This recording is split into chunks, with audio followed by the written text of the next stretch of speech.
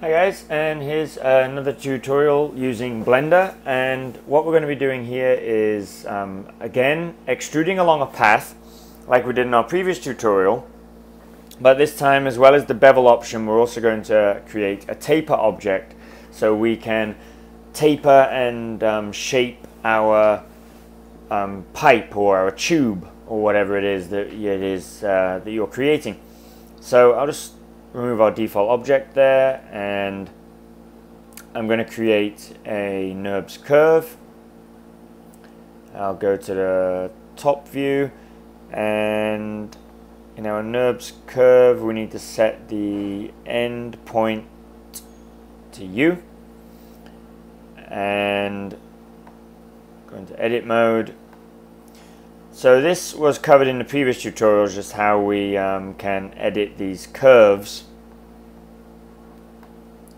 to fit the profile that we want to extrude along. So I'm going to name this then our ExtrudePath. Now I'm going to go back over into object mode and create a circle. Scale that and we'll move it out of the way, and then here we're going to choose our bevel object to be our Bezier circle. So we're going to change this to our shape, or let's say we'll call it our bevel object. So by changing this, as we did before, you can alter the shape that we're making there, but this is a uniform shape all the way along that curve there. It's the same size and shape all the way along. So what we're going to do now is create a path, and we'll name our path the taper object, and then we'll select that in here. So hold on, did this change? Hold on. This is our path, and this is our taper there. So now path there and our taper object, and then we'll go over into edit mode, and as we drag this out, you'll see that we can begin to shape and taper our object there.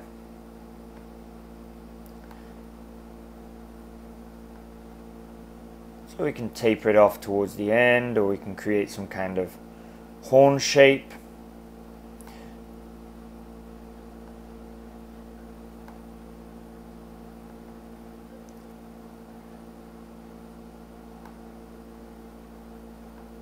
So there we go. That is basically how we can use the taper object to create our shape there.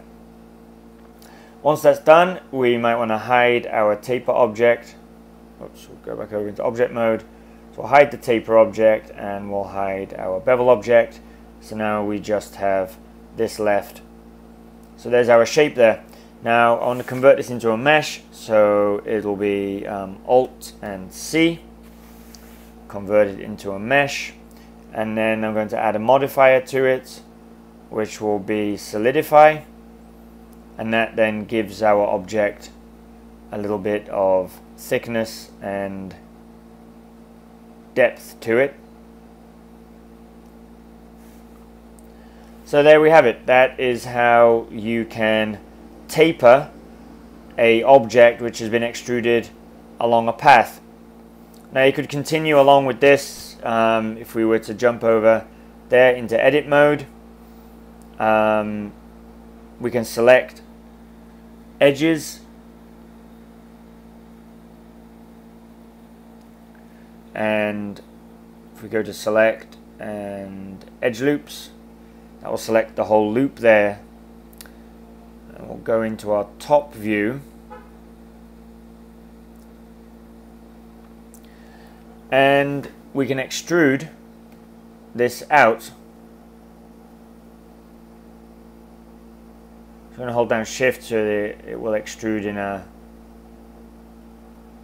straight line there, and then we can scale this. We can extrude again.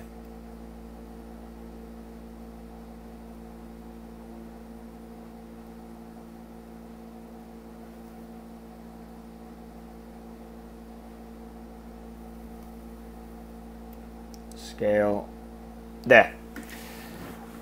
So then when we go back into object mode, there we have our shape, which has been extruded out from the end of our shape, which has been extruded along the taper. Now if we were to make the taper path visible again and go back into edit mode, then again we can move these things around, but you'll see that now we've converted it into a mesh object.